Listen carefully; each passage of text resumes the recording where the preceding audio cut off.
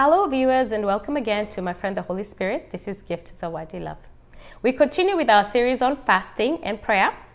And remember the last time we were talking about praying, loving people, that your light shall break forth like in the morning, and your healing shall come speedily. Reverend Priscilla, can you take us again into this journey? The Bible says that, and your righteousness shall go before you. You know, righteousness is from God. When we do what God wants, when we obey God, righteousness. The Bible says that your righteousness shall go before you. The glory of God shall be your rear guard. Oops. In front of you, the righteousness, the back, the glory of God. And for those who didn't see the previous series, it's Isaiah 58. We are in Isaiah 58, verse 8. I am imagining myself there. The righteousness of God ahead of me. The glory of God, my rear. And on the back. I'm telling you, everybody will even love you. You know, people say, I love you. You wonder why? Because that glory is on you. Because you have agreed to go out of your way and do what God wanted to do. Amen. People say, some of these things, even God understands. God does not understand anything that you do that is not according to his will. But you do according to his will. Then you are there in the middle. You are guarded in front and the back. Praise the name of the Lord. Amen. The glory of God shall be your rear guard. Then you shall call and the Lord will answer. You shall cry and he will say, here I am. Who wants to pray and nobody hears? Who wants to cry and nobody is hearing you? God, the Bible says, your sin has hidden the face of God. My hand is not, it's hard to save. It's not difficult for him to save. But your sin, it's true. Your sin, your unrighteousness have made him even turn away that he cannot hear you. Now, do not allow God to turn away and not hear you.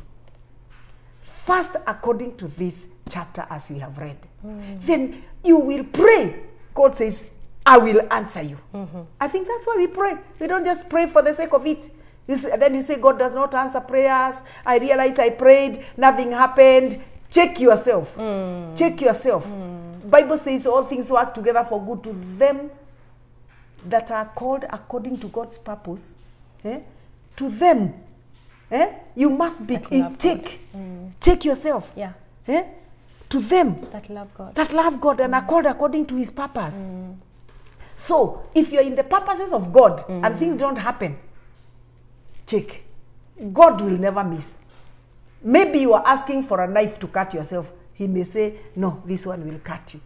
But he will always answer. There will be an answer to your prayer if you fast the way it is here. You will cry.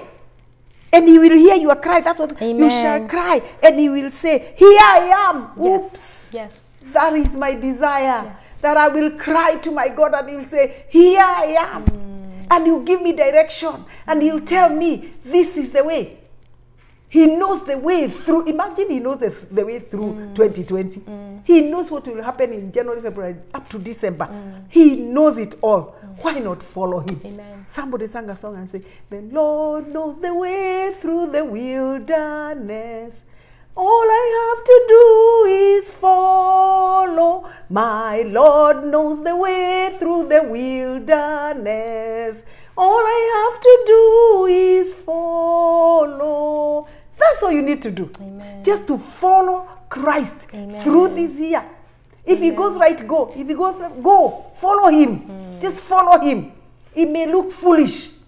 It may look like you don't know what you are doing. People may look at you and think you are too spiritual. You are becoming too spiritual. You are showing you want to preach to me. You know? I'm telling you, preach. Preach.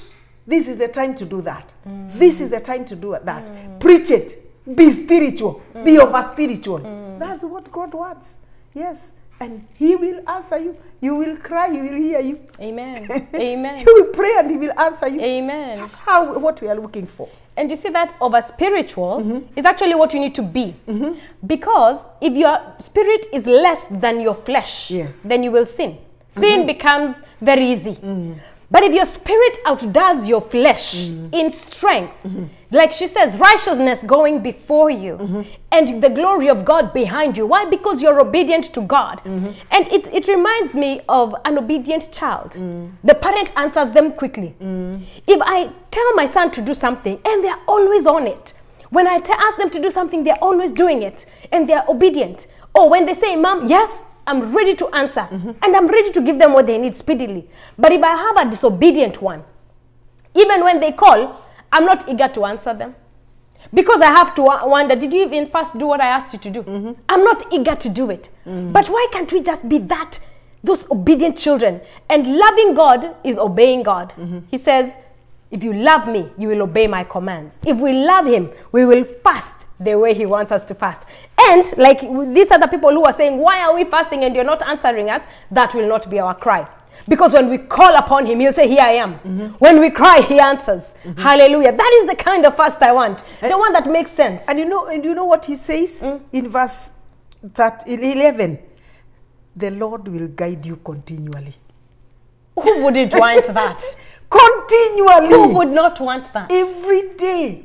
Continually, not just during the time you're fasting. It will be continually. The whole of this year, the Lord will lead you. If you begin asking, where are you?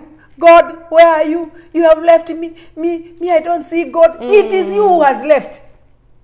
Do you remember the story of that lady who was married and they were very, very good friends with the husband? And so as they were driving, they were always close together. They were always close together. And one day the wife said, after some time, I said, you, when we got married, you used to be very close to me. Even when you were driving, you were very close to me. Now I don't know what happened. The husband told her, I also don't know what happened because the steering wheel is still in the same place where it was. You must be the one who has moved. Because he can't move. There is no way he can move. He's on the steering wheel. Wow. When God is on the steering wheel, he will not move. If you're asking where is God, you are the one who has moved, my sister. Did you go to the back seat? Did you move and leave God alone and sit at the back? While you left, did you get out of the vehicle? And God is, you left me. No, you're the one who moved. Can we stay close to Jesus? Amen. Even during this fast? Amen. Because he's saying he's leading us continually, Amen. continually. He will never leave that steering wheel. No. Let him drive your life. Let him drive your life. Even when it looks like there is danger, give him the steering wheel. Yes. Because he will get through it. He Yes. has no history Yes. of failing. Amen. Just allow him. Allow him to drive your life. Amen. And you will never regret. Amen. He says he will never leave us nor forsake us.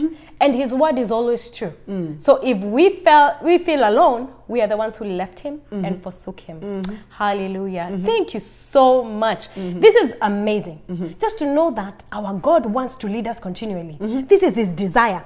You see, one thing that I'm getting with this is these people cried. And these people asked God, why are you not answering us? And God would have had a choice, an option to just keep quiet and say, forget about these people. But look at how he's specifically telling them, this is the reason why. I want you to do this, and this, and this, and this. Then this is what I'll do. He's giving them leakage.